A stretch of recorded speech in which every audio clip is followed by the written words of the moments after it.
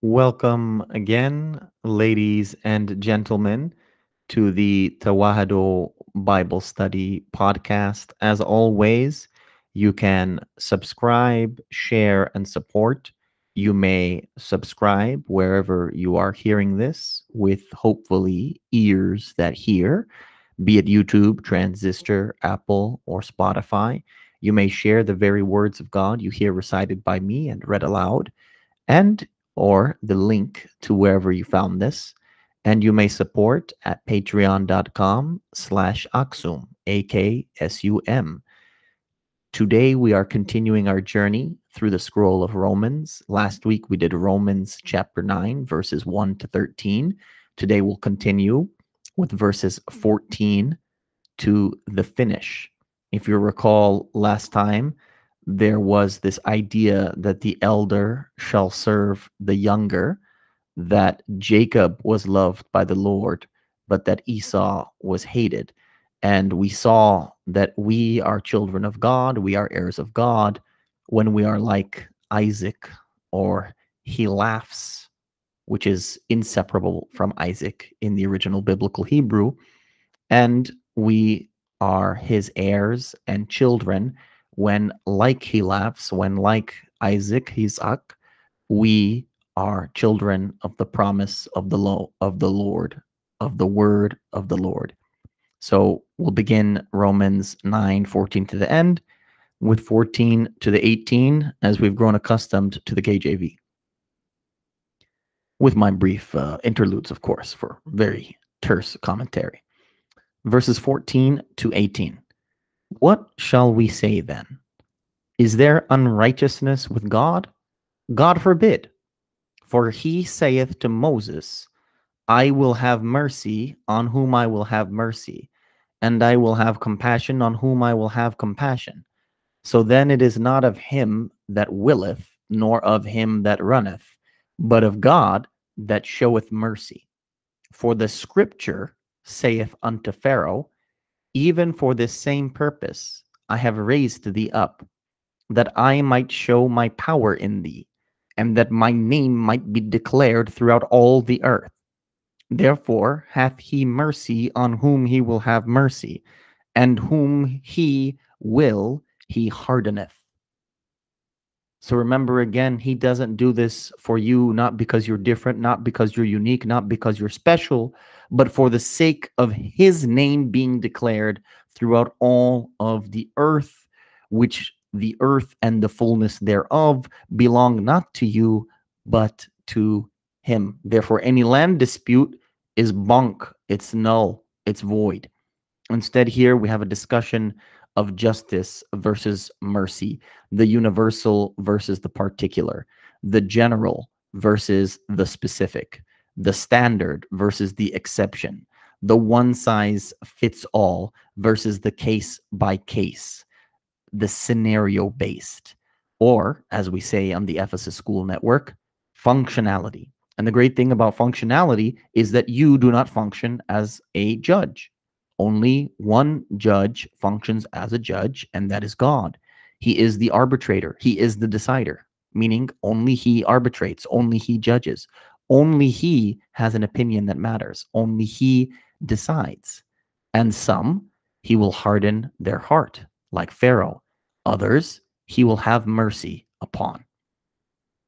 Another interesting point here, and before we move on to verses 19 to 24, note here in verses 14 to 18 how God and Scripture are used interchangeably. This is one of those things you might just pass by, but if you reflect upon it, it's incredible, it's unbelievable, it's notable, and we don't talk about it enough. I repeat, because repetition is a form of emphasis in ancient culture. God and Scripture are used interchangeably here in verses 14 to 18. Let's move on to verses 19 to 24. Thou wilt say then unto me, why doth he yet find fault? For who hath resisted his will? Nay, but, O man, who art thou that repliest against God?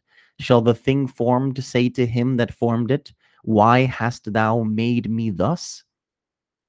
Hath not the potter power over the clay, of the same lump to make one vessel unto honor and another unto dishonor?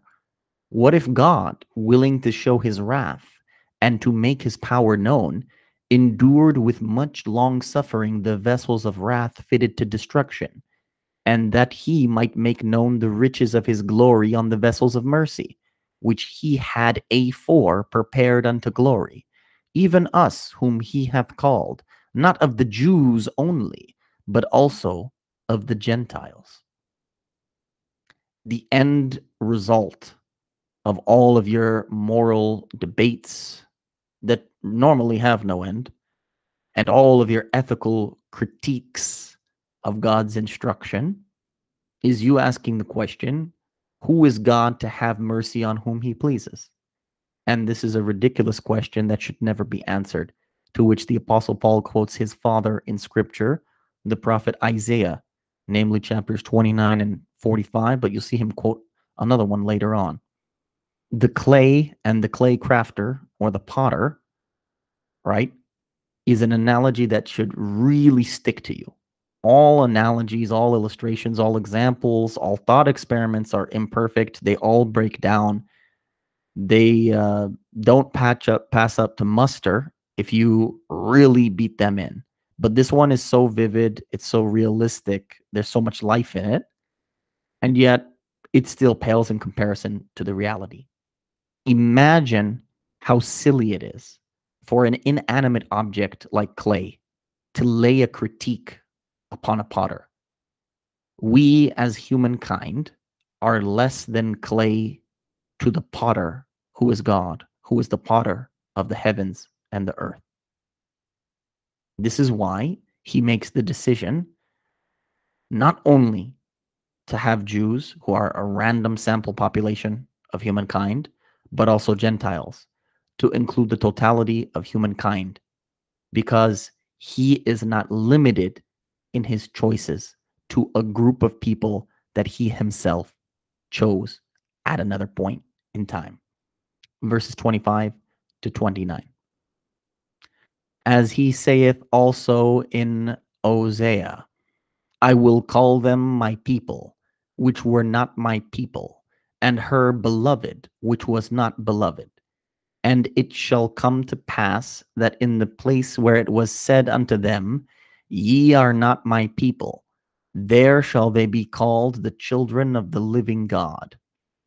Isaiah, or Isaiah, also crieth concerning Israel, though the number of the children of Israel be as the sand of the sea, a remnant shall be saved.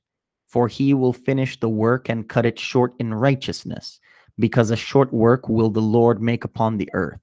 And as Isaiah said before, except the Lord of Sabaoth had left us a seed, we had been as Sodom and been made unto Gomorrah. So he quotes Isaiah again, as I mentioned, this time alongside Hosea. The KJV says Oz and Isaiah, but you get it. And people who are not his people in scare quotes, are supposed to be the Jews, Israel. So people who are not that are the Gentiles, whom we just discussed. He can decide to make his people because he made his people in the first place. That was his decision, his opinion, and his decision and his opinion alone. People who are not beloved, who are not Davidian, remember that David or Daud means the beloved one. Even in Amharic, let alone Hebrew, would means expensive, cherished, beloved to this very day. So people who are not beloved, he can make beloved. Again, it goes back to his function as judge, as arbitrator, as decider. So the number of God's household, as we like to deem it, as we like to opine and pontificate over, is irrelevant. It doesn't matter how many people are in your parish or your diocese or your archdiocese, or for that matter, your whole church. At one point, the Ethiopian Orthodox Tewahido Church put out a statement about how we lost some 20 million people. And as that is concerning, the more concerning thing should be not how many people are not official members of the EOTC, but how many people are not there reflecting, pausing, and trembling at whether or not they will be chosen by the sole decision of God, whom he has a remnant, witness, prophet, and people of in every time and in every generation. Verses 30 to the end. What shall we say then? That the Gentiles, which followed not after righteousness, have attained to righteousness, even the righteousness which is of faith? But Israel, which followed after the law of righteousness, hath not attained to the law of righteousness? Wherefore? Because they sought it not by faith, but as it were by the works of the law. For they stumbled at that stumbling stone, as it is written, Behold, I lay in Zion a stumbling stone and rock of offense, and whosoever believeth on him shall not be ashamed. As we say in the daily prayers of the Good is Right, may he make us unashamed at his second coming. You will be saved. You should have confidence in being saved by God if you place your utmost, your upteenth trust, not in external and outward observations of religiosity or of piety, but when you place that trust in the Lord, who is the Lord of the heavens and of the earth, to whom be the glory and the honor forever and ever. Amen.